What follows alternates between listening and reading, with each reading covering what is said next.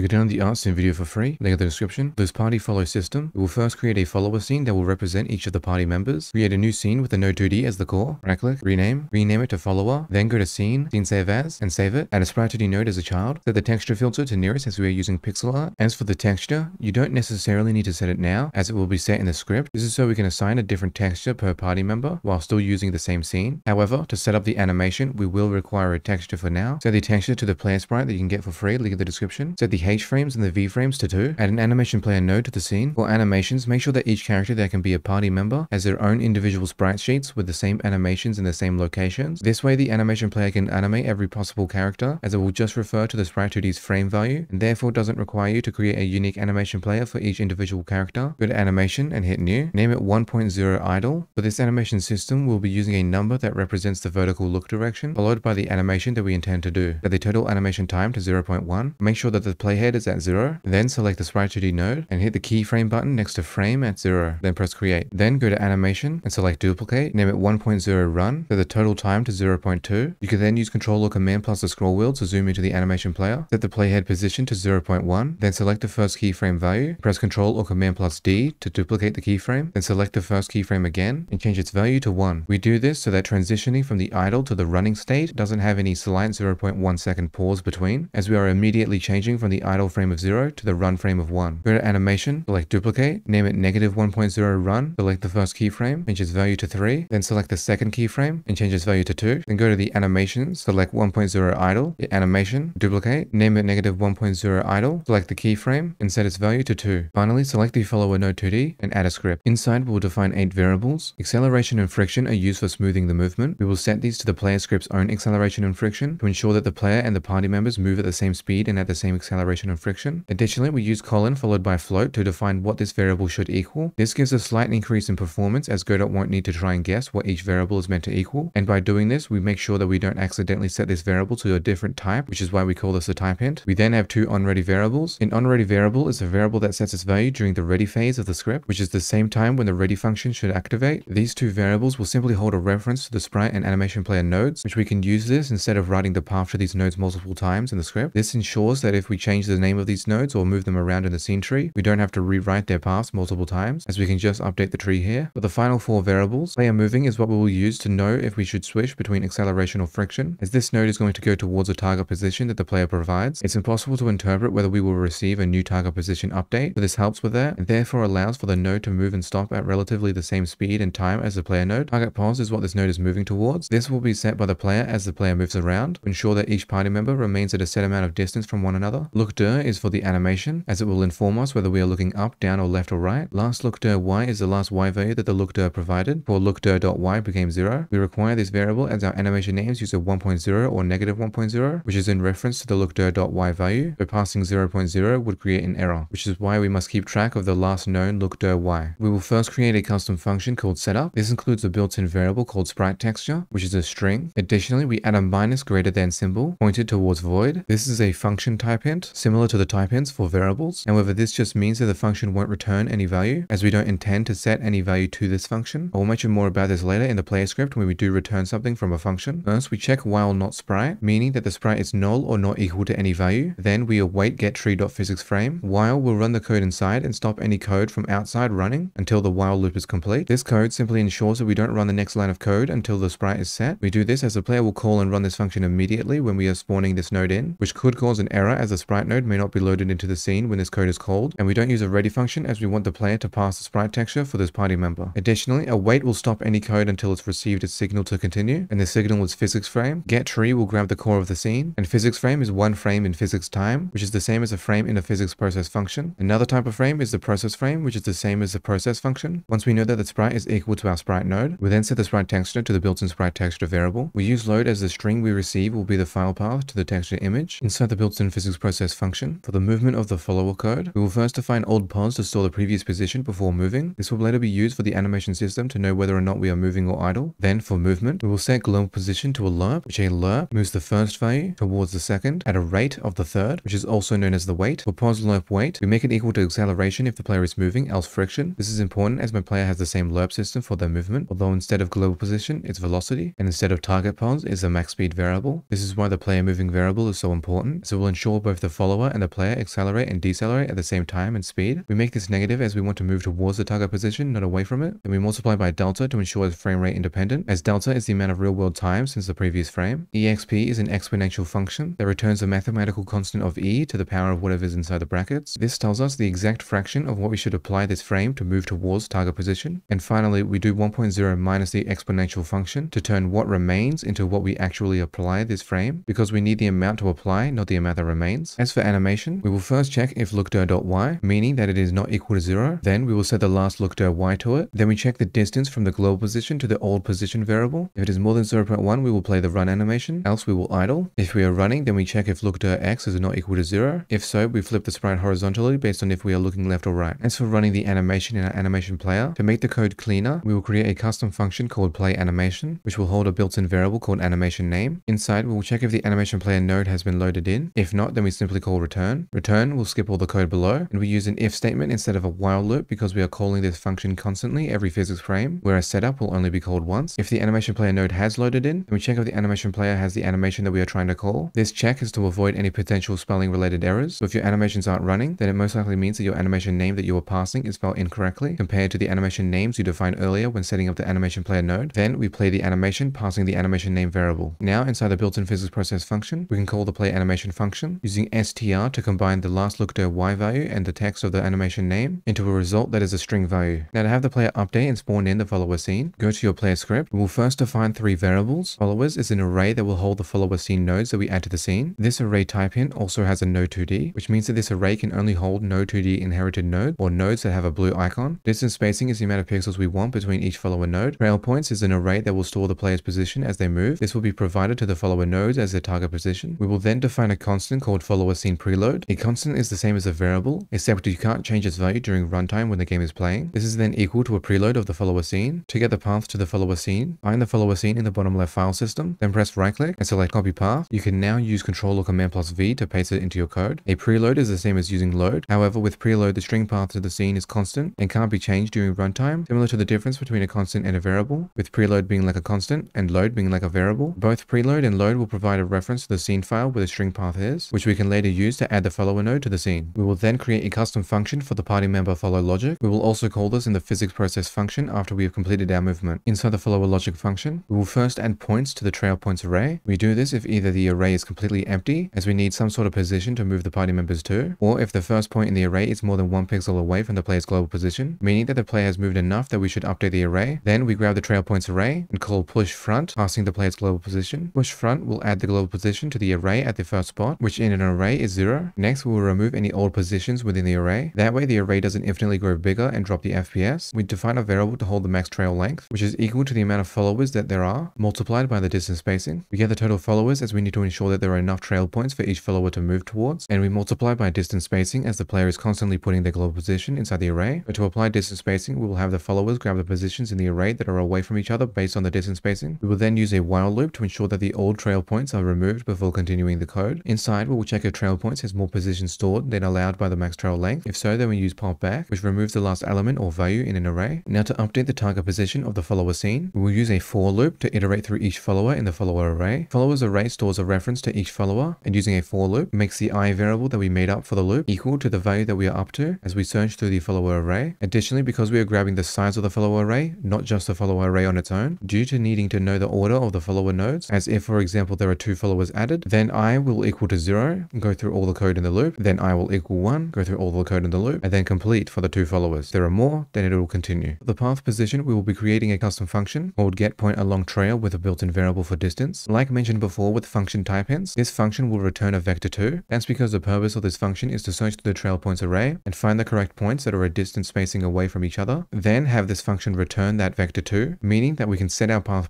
variable to this function later. Inside the getPointsAlongTrail function, we'll first define a variable for the total amount of distance that we have traveled. This will be used to keep track of the distance between each pair of 2 points in the trail point array. That way, if we reach a total that is equal to the desired distance, then we can just pass the position at that point. Then we use a for loop to iterate through the trail points array size, and we do -1 to avoid the very last element in the array, as we will be checking the I and the I plus 1, and if we were to allow I to equal the last value, then I plus 1 would error as there wouldn't be enough values to grab, as it would be trying to grab a value that doesn't exist. Then we define 2 variables for 2 points in the array. This is where I plus 1 comes into play. Point A is the start of the current segment that we are checking, and point B is the end of it. We then define segment length to store the length of the distance between the 2 points. This will tell us whether the requested distance falls between these 2 points. Then we check if the total plus the segment length is more than or equal to distance, meaning that the distance we are looking for lies within this segment. We then create a variable called t, which will tell us how far along the segment do we need to travel to get the exact distance. We do distance minus total to know how far into the segment that we are. For example, if we had 3 points, with the distance between point A and B being 10 units, and the distance between point B and C being 15 units, the requested distance from the distance variable is equal to 12 units. Then the total will be 10 as 12 isn't in the segment from A to B, but therefore we would say that we are 2 units into the B to C segment. We then divide this by segment length to convert the value to a fraction that ranges from 0 to 1, which from our example would be the percentage of progress from point B to point C. Return makes this function equal to the value being returned, and using lerp, we can grab the position between point A and point B based on how close t is equal to 0 or 1. If t is equal to 0, then we get point A exactly. If t is equal to 1, then we get point B exactly. And if t is equal to a value that falls between 0 and 1, then we get whatever position lies between those 2 points based on t. Return will also skip the code below and finish the for loop early. However, if the current segment that we are checking does not have the desired distance, then we will add the segment length to the total. This way we can keep track of the amount of distance that we have covered before continuing to the next segment. Finally, because this is a function that returns something, no matter what, it must return something. This line will only run if we didn't manage to find a suitable position within the trail points array, as the requested distance is further than what is available within the array. So we will just return the last value inside the trail points array, which can be grabbed by calling the back function. Now, back in the follower logic function, we can set the path pos variable to the function getPointsAlongTrail. As for the distance that we want, we provide distance spacing multiplied by the follower that we are up to. This ensures that there is the same distance spacing between each follower. Additionally, we do I plus 1 as the for loop will start at 0, and multiplying by 0 just returns 0, so we must add 1. Then we can grab the follower array at the position of I and set player moving based on if round velocity, which will return true if velocity when rounded is not equal to 0, 0, else it will return false. Then we pass the path pos to the target pos of the follower. As for the look direction of the follower, we do the follower's global position minus the path pos to get the direction pointing from the path pos to the follower. Then we use normalize to convert this into a vector 2, where x and y can only be a value that ranges from -1 to 1. Then we round this as the lookdir can't have any decimals, considering that the animation names are 1.0 and -1.0, meaning that they don't take into account decimals like 0.1 or 0.9. And finally, we multiply this by -1 as we want the look direction from the follower's global position towards the path pos or target pos, not the other way around. Now to add followers to the scene and set them up properly, we will create a custom function called spawnFollower, which will have a built-in variable called SpriteTexture. First, we define a variable that will store the new copy of the follower scene. This can be done by using instantiate on the follower scene preload. We then set the acceleration and friction to the player's acceleration and friction. If you want the followers to have a different value, then you can do that here, or you can instead remove this code and set it directly within the follower script. For setting the position of the new follower, we first check if trail points is empty and has no positions inside. If so, then we will add the player's global position. Then we set the global position to the getPointsAlongTrail function, passing the distance spacing multiplied by the number of followers plus 1. We add 1 to the total amount of followers in the case that there are 0, as 0 multiplied by distance spacing would be 0. Additionally, we make sure to append the player's global position if there are no positions within the trail points array. This is because in the case we don't find a good segment, then we just return the last value of the trail points, and if there are no values within the trail points array, then we would receive an error and the game would crash. Finally, we add the new follower to the scene. We first grab the parent of the player node, which is hopefully the topmost node in your level. We do this instead of adding the follower as a child of the player directly, to avoid the player offsetting the follower position when the player moves, as we want the followers to have their own independent position moving. Then we grab the function addChild, then we use callDeferred on it and pass the new follower scene. We add callDeferred to ensure that the function addChild is ran at the end of the current frame. This will avoid potential issues that could arise due to certain dependencies within your code. Then we grab the new follower scene and call its setup function that we created earlier, passing the built-in sprite texture from the spawn function. This way, each follower can look unique from one another with a different texture while still using the same exact scene. Additionally, we make sure that this line runs after the addChild line, as we require the node to be added to the scene before we can call the setup function. With callDeferred, this ensures that at the end of the current frame, addChild runs, then setup runs immediately after. Finally, we add the new follower scene to the followers array. Now an example of using the spawnFollower function can include inside of the player script, calling the spawn function, then passing the texture that you want the follower to look like. Keep in mind, to get the path to the texture, simply find it in the file browser in the bottom left, right click and press copy path. Now you can paste that path with Control or Command plus V. Additionally, because the spawn follower is like any other function, you can call it from other scripts within the same scene as the player node by first finding and grabbing the player node, then calling the spawn follower function and passing the texture that you want the follower to look like. Now you have an RPG party follow system that you can add to any of your top-down 2D games, and don't forget that you can check out the project files linked in the description.